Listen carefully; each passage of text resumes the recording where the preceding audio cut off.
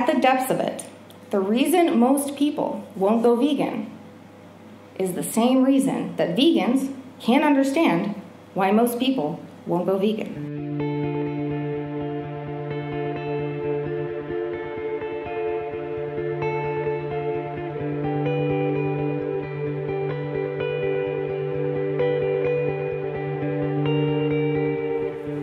So when I first conceived of Bite Size Vegan, I had no intention of making content for or speaking to vegans. And I, in fact, expressly wanted to not create content for vegans. And I certainly did not ever want to speak in front of a group of vegans. And I mean, don't get me wrong, I'm sure you're lovely people. It's just my initial intention was to focus exclusively on reaching non-vegans. I figured that, we vegans, we already know how to be vegan, we got it. And it seemed to me that so much of the information on social media and elsewhere that I'd seen about veganism was either created with a vegan audience in mind or delivered, whether intentionally or not, through a vegan lens. And some of it seemed to have evolved over time into this internal commentary of sorts, something of a vegan human centipede, just this cycle that kept happening. My goal was to reach as many people as I could with accessible and reliable information. I wanted to cut through all of the stigmas, the stereotypes. I wanted to show that veganism, far from this extreme ideology that it appears to be from the outside, is just simply aligning our actions with the values that we already have. And I believed, and I still wholeheartedly believe, that when it comes to our core beliefs, most people are already vegan. Most people don't want to cause the suffering and death of innocent beings. Most people would recoil in horror if they were given a knife and told to please slice the throat of this cow who is standing before you. There's a reason that we keep our slaughterhouses so far from our tables, and we pay other people to kill on our behalf. The distance allows us to maintain this self-image that we're good, we're decent people, that we're animal lovers. And it's true, we start life as true animal lovers, we do. It's obvious. Children love animals, yet from very early on, we begin to lose touch with our inherent nature. We're indoctrinated into what I call the greatest lie ever told. The truly astounding thing is that this is what unites humanity. This universal delusion that drives good, decent people, loving people, animal lovers, to participate in brutal, horrific acts that they would otherwise find appalling. What's even more striking is that when this behavior is challenged, these same good and decent people will defend with righteous indignation the necessity and even the civility of the atrocities that they've never even witnessed. I mean, it's really astounding. Animal lovers eating animals. So good and decent people who rescue dogs and cats, sign petitions, cannot bear the sight of violence against any animals. Yet these people will passionately and vehemently defend the systematic brutalization of trillions of animals, justifying the very abuse in the footage that they cannot bring themselves to watch. Now, I'm not saying this so that we enlightened vegans can hold this group shame session against the ignorant meat-eating masses while we revel in our superior awareness and our astounding level of integrity. That line of rhetoric, it's dangerously appealing, and it's all too easy to fall into, and it's exactly what I wanted to try to consciously avoid in my activism. I do believe that bonding over a shared experience of awakening can have immense value.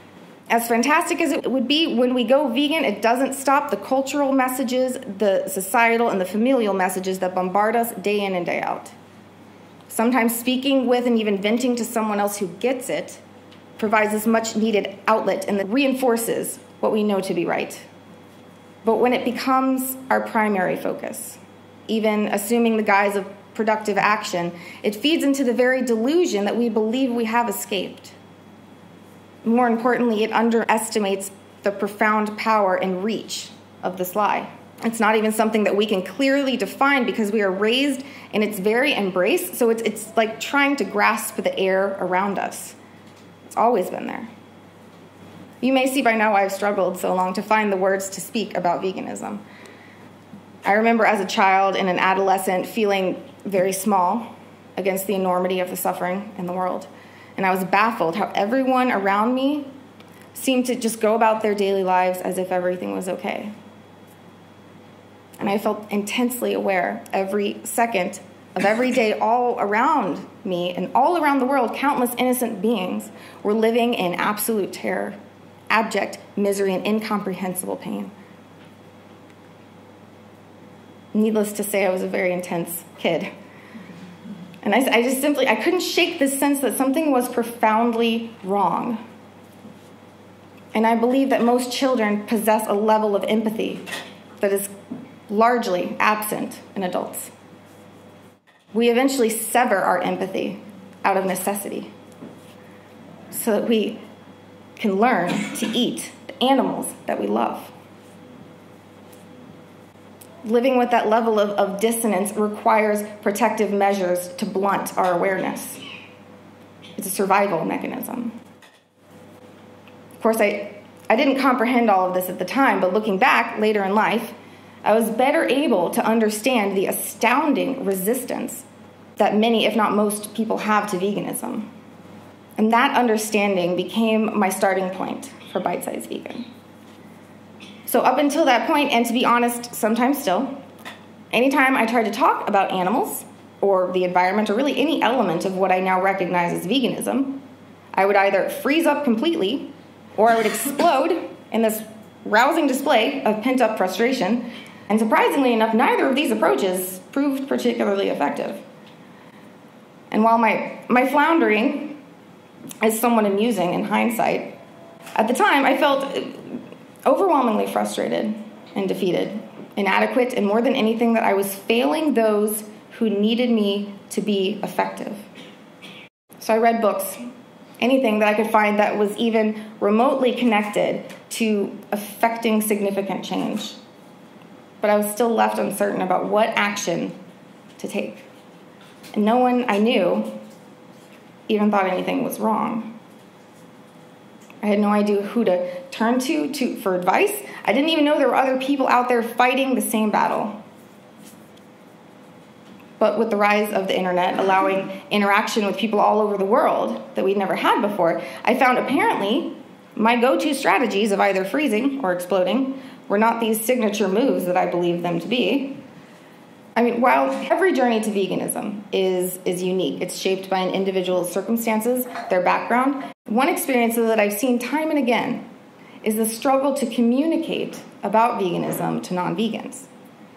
It's almost like the second that we step onto the vegan side, the non-vegan mentality that we've had our entire lives is suddenly incomprehensible.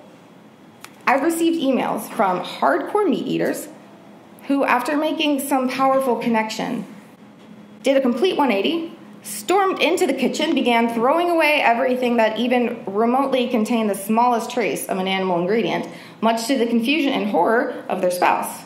And even then, in that millisecond after something finally clicked, they find that they're completely unable to explain themselves. So they reach out to me, essentially a complete stranger, for advice. How do they talk to this person who they've known for years? How do they cope when their loved one refuses to see the truth when they continue to eat what is now so clearly, to this person, the murdered body of an innocent being? And how do they live with the heartbreak of loving someone they no longer understand? Just think about that. How such a profound shift can occur, and so suddenly that reaching out to a complete stranger on YouTube is less daunting than talking to someone that you've lived with for 20 to 30 years. That's the power of this thing. As the channel grew, I started receiving messages from vegans saying that the videos were helping them find the words to speak to non-vegans, what they'd been trying so hard to communicate. And apart from the utter astonishment of hearing that I was somehow providing for people what I had been searching for so long, these messages provoked a subtle but important shift in my mindset. In my efforts to find these effective ways to communicate the multifaceted basis for veganism in a simplified presentation that was accessible to non-vegans, I was inadvertently creating something of a blueprint for other vegans to follow. And this really shouldn't have been that big of a revelation for me. After all, it was finding Gary Yourofsky's speech that finally gave me the words and the guidance that I'd been looking for so long. Here was this man, and he was saying everything that I'd been trying to say, and in a way that was so agreeable and logical. And I studied him. I watched all of his talks again and again, over and over, and I decided to get serious about my activism. And I launched Bite Size Vegan, despite all of my lingering fears and total inexperience. And in the beginnings, my videos largely consisted of me relating quotes from Gary and other activists, philosophers, doctors, and many books that I'd accumulated. I stood on their shoulders for a while. And it was terrifying. It was messy, and it was a complete technical disaster. It's still on my channel, you can see them. But I just kept trying, and I just adjusted my approach along the way. I continued creating content for non-vegans, but now with this additional purpose of serving as a teaching resource for vegans as well. And in case you're wondering why I've gone on this tangent about my channel, the reason that I've chosen to write this talk in the first place, despite this very real risk of not even making an ounce of sense, I mean, it would have taken far less time and consumed far less mental energy, and overall have been much easier for all of us if I had simply written a speech on the importance of taking action in any form, with an emphasis on the value of every unique voice being needed and complete with some inspiring call to action. But I didn't do that. It's the thought process behind the decisions for my channel that I wanted to try to relay in this speech. This is not to say that I have achieved any kind of activism enlightenment or that I even know what I'm doing, but when I was invited to speak here, I was faced with the challenge of crafting a talk for vegans. And I wanted to take full advantage of this. I wanted to not just address the struggles, but try to go deeper.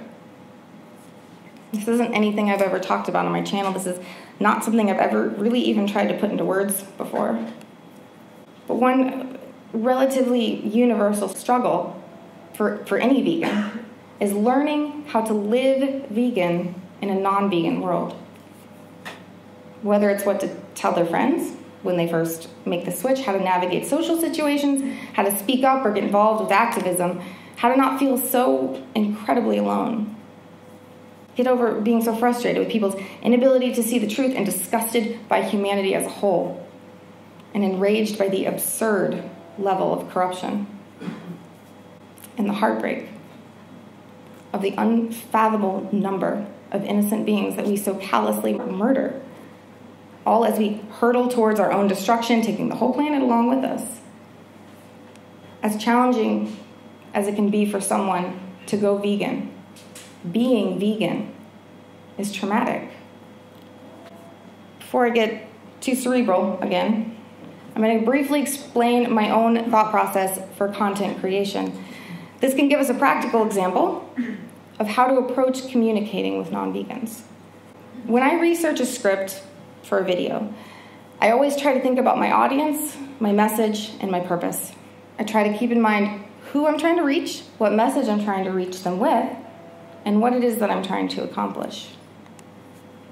When I'm writing a speech, there are also additional considerations to have. Is it a university where most of the audience is non-vegan? Is it a veg fest where attendees have at least expressed an interest?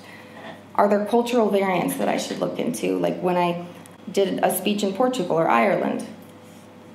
Is it a formal lecture setting that calls for in-depth research, animated slides, and a cited resource page, or is it on a street outside of a slaughterhouse? Just calling for words from the heart. Of course, I'm never going to know every aspect of my audience or the situation, but these considerations help me craft the message the best way that I can. And it's not about pandering or equivocating. I'm never going to compromise the truth. It's about making every decision about my presentation based on what will most effectively convey the message. When I made a video about halal and kosher slaughter, I decided not to show any graphic footage, despite the astounding array of undercover videos from halal and kosher slaughterhouses. I used this same process to come to this decision. My intended audience was primarily individuals who follow halal and kosher practices. My purpose was to prompt a reconsideration of these activities, ideally with the decision to go vegan.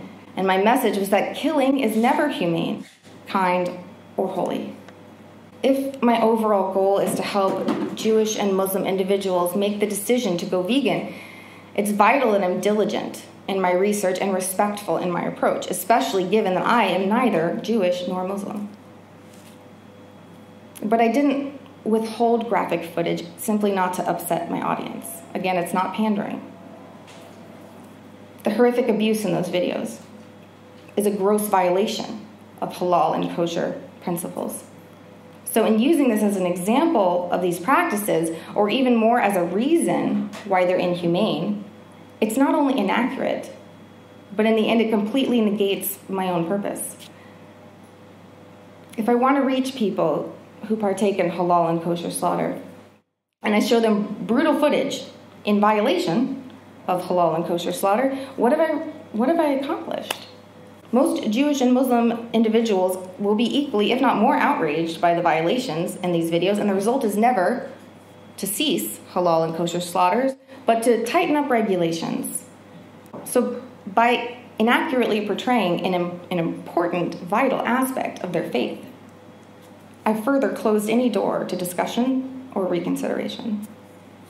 I do the very best that I can to see from the perspective of whom I want to reach. Were I to have been raised in a Jewish or Muslim household and remain devout, what kind of approach would I be most open to?